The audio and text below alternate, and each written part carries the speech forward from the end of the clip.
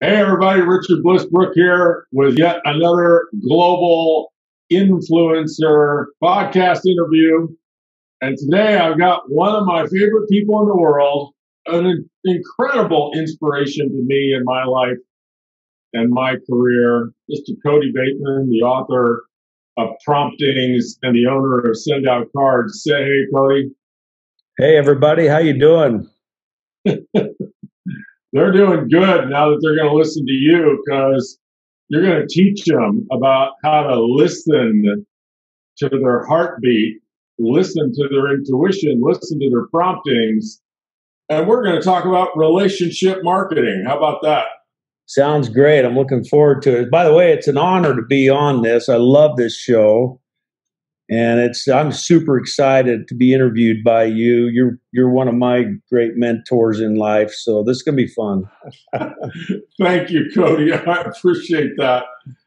So here's how I want to start off. First, I want to give people a sense of who you are, Kody. You are the founder of SendOutCards, which is one of the most revolutionary relationship tools that anybody in any kind of sales business can have, where you can go right online and type a message to somebody that gets printed out in your handwriting on an actual, physical, real, full-color, glossy greeting card, put in the mail, first-class postage, and mailed to somebody.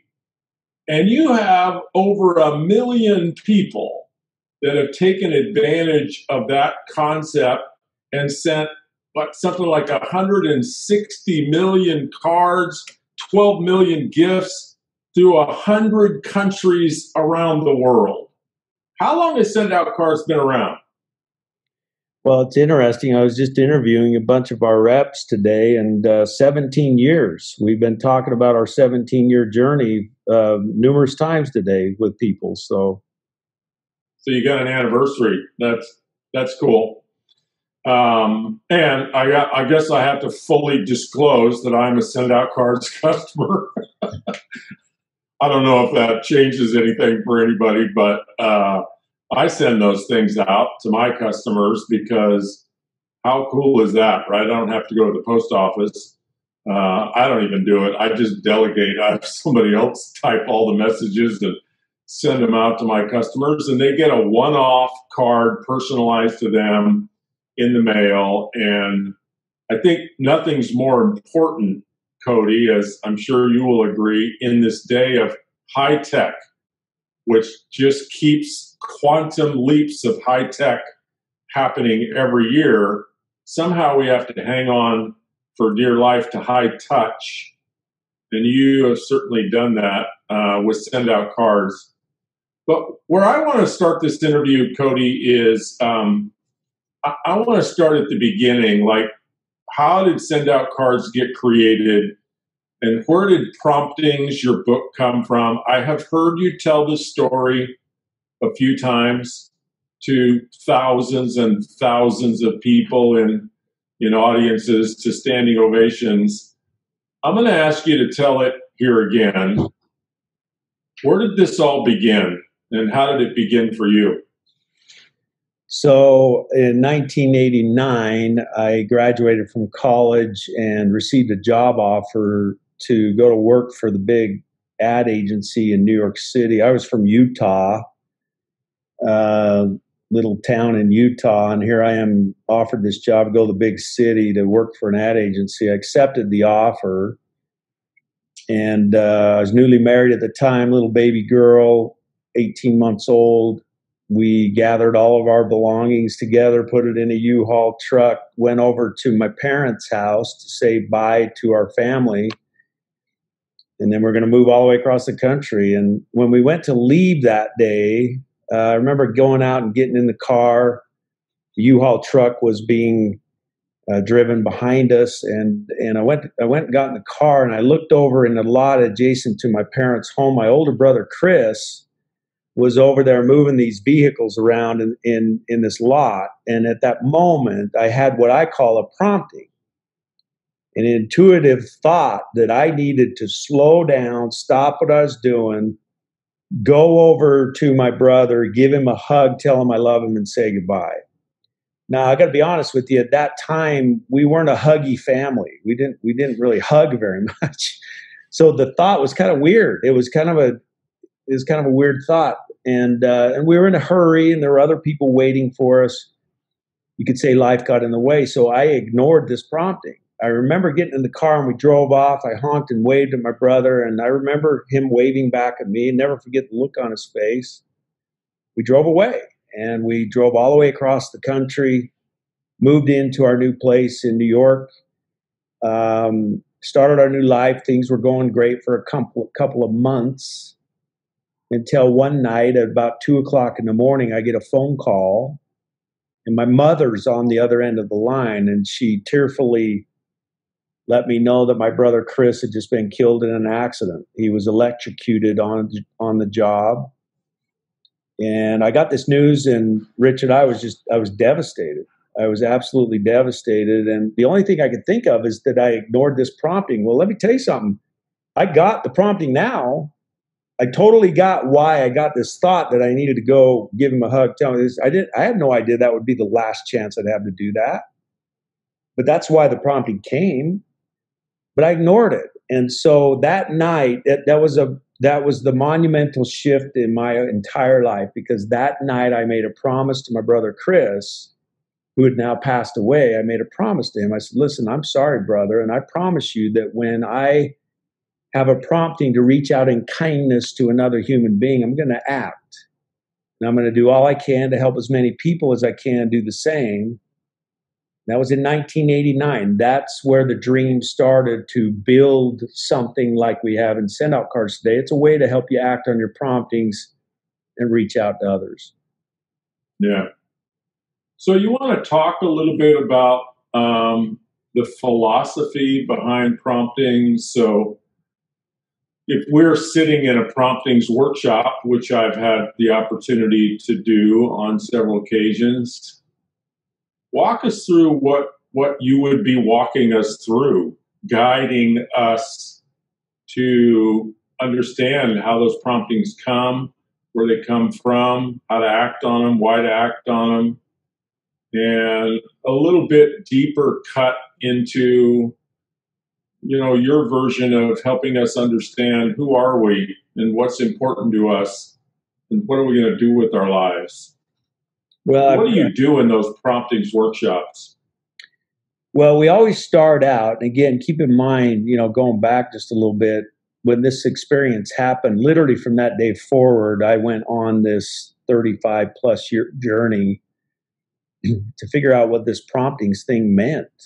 I mean, it was significant. What is a prompting? What should you do with it? And over that journey, we've learned a lot, and I've taught hundreds of courses over the years on promptings and how to act on them and whatnot. And what I've learned is that there's really two kinds of promptings. And this is the first thing that we go over. This is the beginning of our day in our workshop. Is first I tell the story that you just heard, and then I go into the philosophy of promptings, and that there's two kinds of promptings. There's the inner prompting, which is your inner voice. It really tells you who you are as a person. And then there's the outer prompting, which tells you what to do with who you are. It's that prompting to reach out in kindness to others. I really should thank that person. That's an outer prompting. I really need to congratulate that person for a great, God, they did an incredible job. I really need to congratulate. That's a prompting, and you always, always, always should act on those. And so those are the two kinds of promptings. And we actually do a lot of visual stuff. We have this infinity sign that we do. On the one side's the inner prompting, outside's the outer prompting. And then I have people actually trace on this infinity sign around inner prompting on the left, outer prompting on the right. And I have them just do this. And what that is if you begin to act on your promptings, you will create a flow of positive energy in your life. And typically I have a mechanism in SendOutCards where you can use the mechanism to act on an outer prompting. It's like, I need to thank somebody. Okay, well, let's go on and let's send them a card. Well, that's a specific action to acting on the outer prompting. And here's what happens. The second you act on an outer prompting to reach out to somebody, it could be a card, a phone call, whatever, any way that you reach out to somebody, driving over to see somebody, to act on that outer prompting, every single time you do that, it initiates the inner voice. It initiates it because what you're doing is you're giving a piece of yourself. Every time you act on an outer prompting, you're giving a piece of yourself to another human being.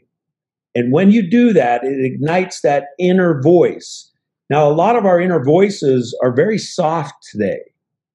We live in a negative, ugly, cynical world. Let's face it. We have a whole bunch of people out there telling us what we can't do. We have a whole bunch of people out there telling us all this nonsense about who we ought to be. But yet we have our own voice inside that tells us who we really are. And the challenge is that most of the time that voice is so squashed down in there, we can't hear it. So by acting on outer promptings, we ignite that inner voice and it becomes a little bit louder and a little bit louder over time. And there's not a better feeling in the world, Richard, to get this infinite flow going. Because when you act on those promptings and that inner voice ignites, you're able to tap into who you really are as a person.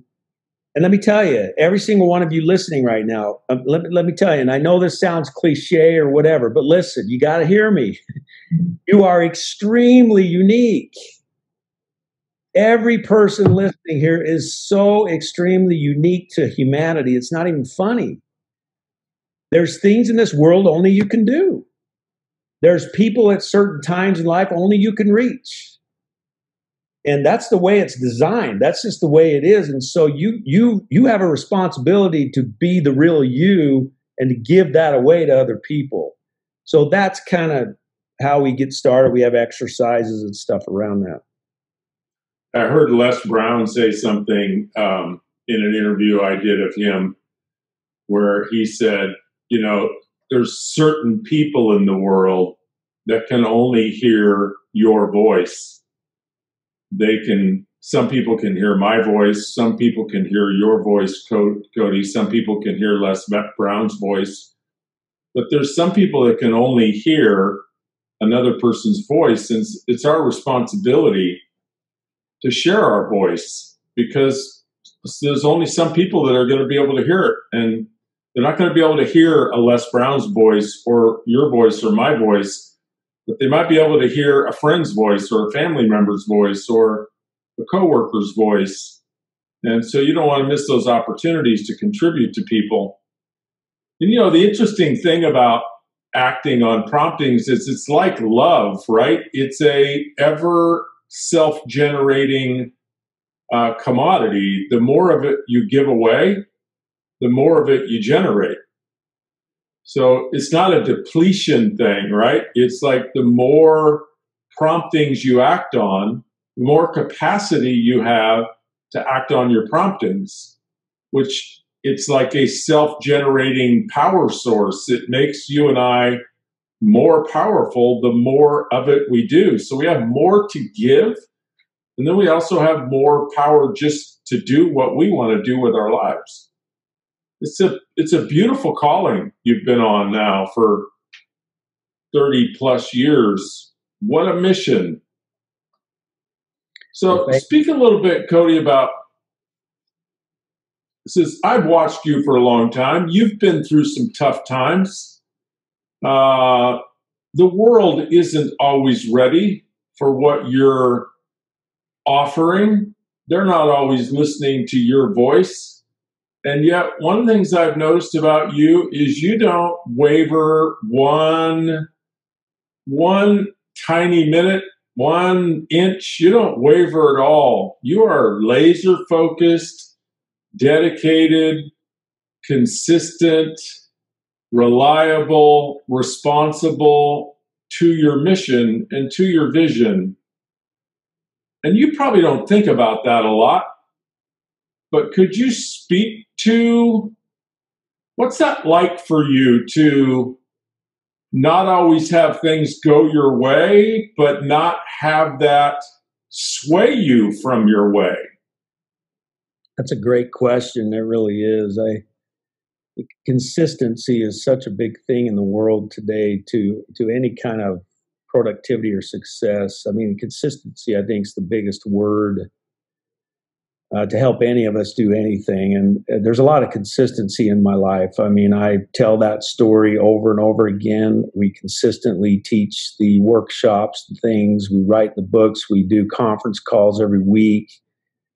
I put myself in a place where I have to be consistent with my story. I have to be consistent at sharing it and telling it. And I think putting yourself in a place of consistency is important. It's habitual. It's a habit for me. Now, I will tell you, there's a flip side of that. Complete transparency. I'm just a numbskull head, just like the rest of us. I mean, there are days when I have bad days. I mean, I have bad days. There are days when I do want to give up. There's days when I'm really frustrated. There's days when life gets in the way and there's family things and there's issues. Listen, there's issues that all of us deal with that nobody knows we're dealing with. All of us are going through that. So there are those days. But I'll tell you what, consistency is what carries you through. There are days when I don't feel like telling the story one more time. I'm beat up, I'm worn down, I'm ticked off, I'm whatever. But guess what? I have an appointment the next morning with 50 people on a call, and I have a responsibility to tell the story yet again. So I have to put on my big boy pants and get on the call and get my mind right and do it. And guess what? By the end of the call, I'm back mindset where I need to be. And so I think that's really the key, is find a way to create consistency to whatever your message is. Yeah.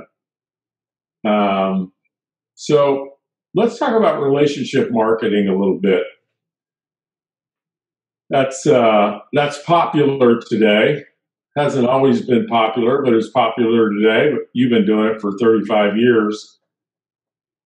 Talk to us about, if you got something to sell, if you got somebody to recruit, if you're looking to bring somebody along your journey, add them to your vision, sell them your product, recruit them onto your team. What is the whole relationship marketing about? What is that? And how do you teach it and apply it in your business? Well, we have courses on that as well. I've got a book, Power of Human Connection, about relationship marketing. And the first thing we always talk about is relationship marketing is about the first word, not the second. It really is. The key is the first word. It's about relationship. And most people have it backwards. Most people think, and they resonate to this concept of relationship marketing. They're drawn in by the second word. They're drawn in by, a new way to marketing. Ooh, relationship marketing. That sounds cool. How can I go market my products the relationship way? And you know what I mean?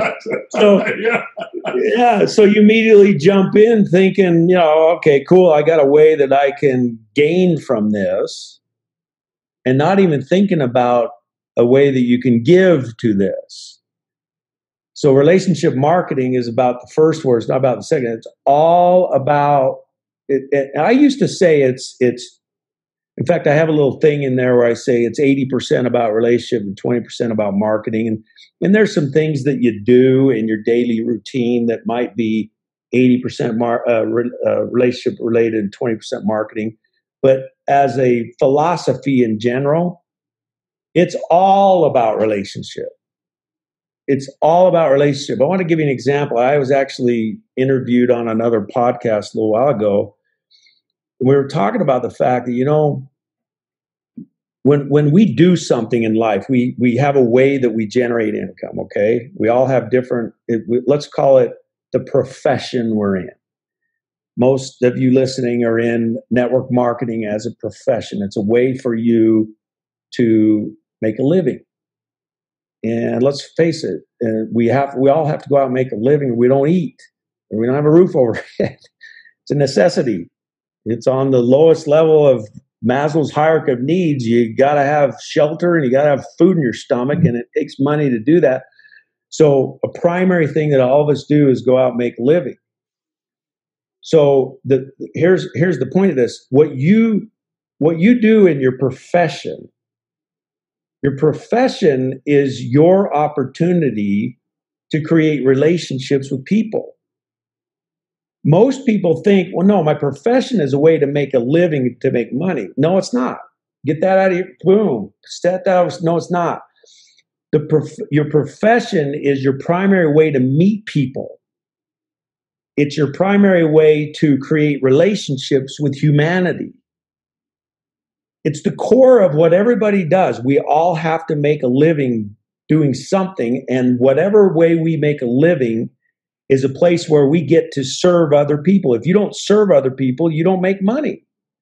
So the biggest blessing in the whole world is our profession, because it gives us that's the stage for you to create relationship with people. And if you focus on it that way, everything's about creating relationships. And then the marketing side of it kind of takes care of itself. I'm just there to serve you. I'm just there to help you the best way that I can. I'm here to assess your needs and help you out however I can. I'm not here to sell you stuff. I'm here to serve you. And if you take on that approach where profession's about relationship, not about making money, then that's the core. That's like the inside there, and then you can go out from there. The first time I heard anything like this, it wasn't called relationship marketing, but it was on a 30-minute audio tape 30 years ago called A New Way of Selling by Larry Wilson. And he must have been pretty early in his career, but today Wilson Training Systems is one of the biggest corporate sales training companies in the world. And he was talking about this concept where, in traditional sales, if you get an appointment with the decision maker, the prospect, whomever, in traditional sales, what the salesperson would do on the first appointment is start selling, right? So, hey, I think the example he used was, a copying machine salesperson. So he would get in on the first appointment and he'd start telling the buyer about how great their copying machines were. And so Larry Wilson was introducing what he called a new way of selling. And it's just so caught my attention because I don't think I was doing that. I mean, I think the first time I got in front of a prospect, I was telling them why they needed to buy what I was selling and why they needed to join my team. And so Larry's whole concept was, no, how about try this? How about on the very first appointment, you never say anything about your product. You never talk about features and benefits. You never sell your product at all. You're purely, now this is on a business to business, which is what he teaches, B2B sales. You're purely there to learn. If you're selling copiers, so if I was selling you copiers, Kody, it would be, okay, what kind of copiers do you have now? How many copiers do you have? And what kind of problems do you have? What kind of costs do you have? What's your vision for copying? What do you want to do with copiers? And all I do in the first appointment is ask questions. And I let you know, hey, Kody, I'm here. I want to learn all about your copying problems and your copying opportunities. And I'll come back, if you allow me to, on a second appointment after I've digested your copying needs, and I'll present a proposal to you that's custom to your needs. And of course, I wasn't in the B2B business, but how I heard all of that was, I guess, what people would call relationship marketing today, which was, hey, how about before we start telling people what they should do, buy my product, join my team, how about if we learn who they are and what they want, right? And how about if we do that? how about if we build a relationship? And, human beings kind of have this, as you know, they have this addiction, right? Like if you and I come together somewhere in the world, I kind of have this addiction of, Kody, I want you to know who I am. So listen to me, listen to my stories, my opinions, right? And because you're human, you want me to know who you are. And so what you've done so brilliantly, Kody, is teach people to set kind of that addiction aside for a moment. Hey, listen to me. Hey, learn who I am. Set your own needs aside and make the other person's needs to be known, needs to be heard, needs to matter. Make that the priority, right? So when two people come together, for example, when somebody comes together with somebody that you've taught through promptings or send out cards, that person's going to do a lot more asking and listening than they are telling. Yeah, no question about it. In fact, as you're mentioning all that, it reminds me of an experience I'm going through right now. How there's such a human need for people to feel heard, to feel listened to. Right now, I'm involved with a project. We're launching a bunch of new things with our companies, and we have what we call a launch team. There's about 70 affiliates that are associated with our companies that are on this launch team, and they've earned a way to be on there. And we typically do group discussions. So when there's something new that comes up, we have a Zoom, and all 70 are on there, and I go on and talk about whatever it is to talk about. Now, I have a relationship with all these 70 people, and they need new information. We have a call. There's all 70 on there. I talk to them all. Well, we're doing something really big right now that's coming out in the near future, and we want help from this launch team. And I made a decision to announce what it is we're doing, and it's huge. It's a big, big announcement. And to announce what we're doing, I wasn't going to do a call with all 70. I was going to do a Zoom meeting with each one individually. Wow. 70 people individually. By the way, I've done it all day today before this podcast. 15 minutes intervals. Boom, boom, boom, boom, boom. Richard, I got to tell you, and I should know better. I teach this stuff. I should know better. I was blown away at the deep level of appreciation that was felt by each of those individuals that I would take the time to do that one-on-one. Same story, same message, same thing, 70 times. But it gave me an opportunity to be one-on-one with that person. And I was shocked they were tearfully grateful that I took the time to do that. And I was initially shocked about that, but I started thinking, well, dude, that's what you teach. You teach this stuff, come on. So I'm telling you, it's just that basic human need, just to feel like you're important enough to be heard. And that's really what it all is. Yeah, and to be seen, So heard, yes. Like if I have something to say, I really want someone to listen.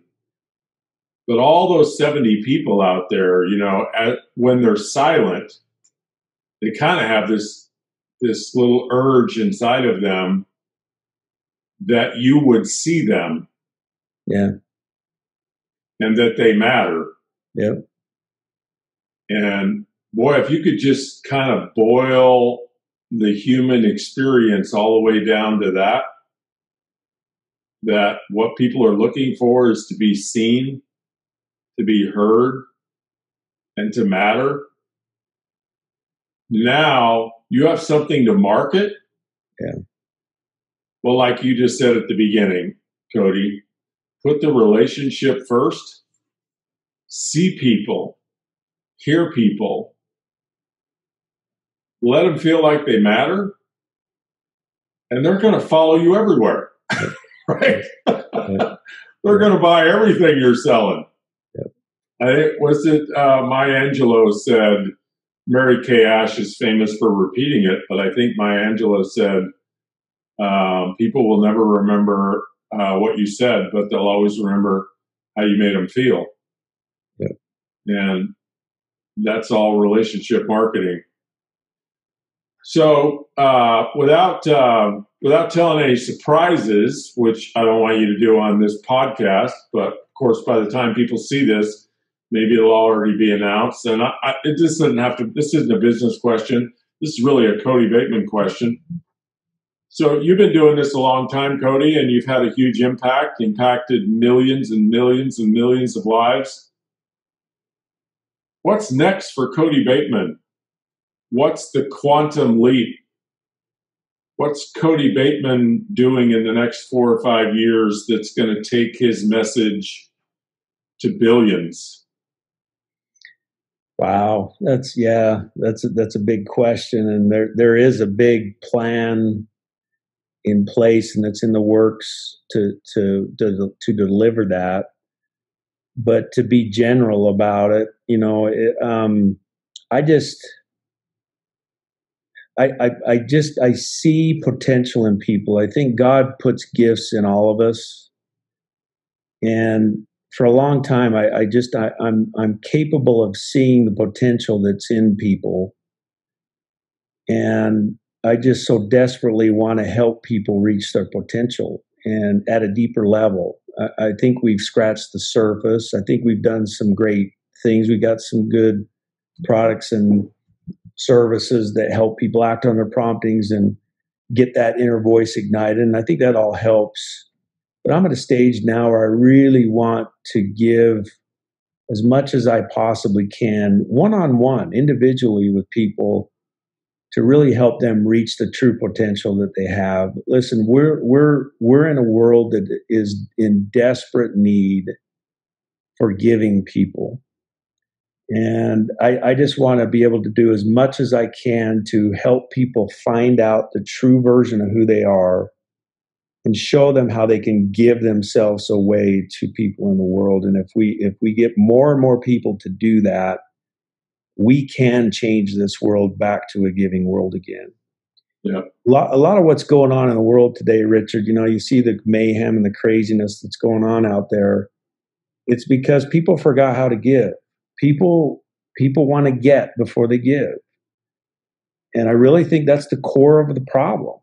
It attributes to every issue that's going on right now. And if we could just get people back to the idea, look, your job is to find out who you are and just give yourself away. My mom taught me that when I was a kid. Just find out who you are, give yourself away. And if I can help people do that at a deeper level, I'm past all the, we all want to make money. We all want to reach big financial goals and whatnot, but I'm 56 years old now. I'm kind of past all that. The ego stuff's gone for me now. I don't need to prove nothing to anybody.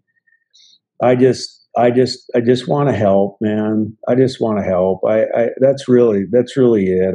I'm just a player out there that wants to help, and like you said, Les Brown, some people are never going to hear my voice. They're going to hear yours instead. But the ones that are going to hear my voice, man, I've got to be there to be the voice. And anyway, we're all in this together. So.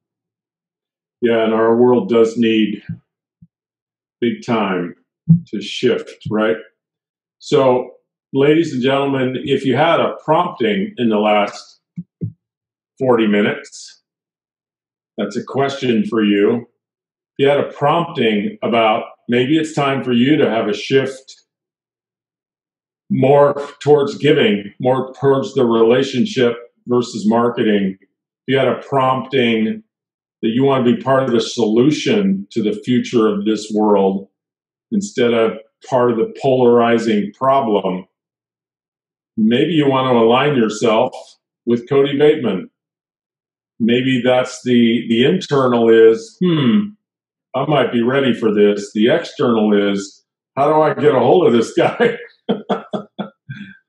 So, Kody, where would you send people that want to know more about what you're doing and who you are? Well, I've got, CodyBateman.com/podcasts. I've got a podcast show titled Relationship Marketing with Kody B. Very similar to what you're doing here. And there's, you can go to that, CodyBateman.com/podcasts, and it has a storage of all the podcasts. And, you might just want to go check that out. And it's just me. It's basically just me interviewing other people and bringing out their voice and their message on the concept of relationship marketing and service. So I think that's a great place, to start. I've got the Power of Human Connection book, and because again, people are going to see this on the podcast. They're going to see it on YouTube, so they can just drop it in the comments, or they can go to CodyBateman.com and contact you. Right? There's a place to contact you there. Yep. Yeah. Hey, I heard you on the Richard Brooke show. Send me one of your books. Yep. And of course, Facebook, LinkedIn, all those, Kody Bateman on LinkedIn. And so, but yeah, I'd be any way that I can serve and help, I'd love to be able to do. We have a deal where our affiliates can send a copy of that book for 2 cents. And we did this fun little thing where it was like, give your 2 cents on relationship marketing. So we charge them 2 pennies, and then they pay the shipping too, but they can send that book out to anybody. And so I can certainly do the same offer here, but you don't even need to pay 2 cents. You can have it for free. But my only ask in that is, if I give you a copy of this book, you darn well better read it. Okay. Yeah, don't make me send it to you and have you not read it. So yeah, how about you read it and then give it to someone else? Yeah. Pay it forward. Yeah, exactly. Kody, thank you so much for your generous time, your heart, your wisdom, your mission.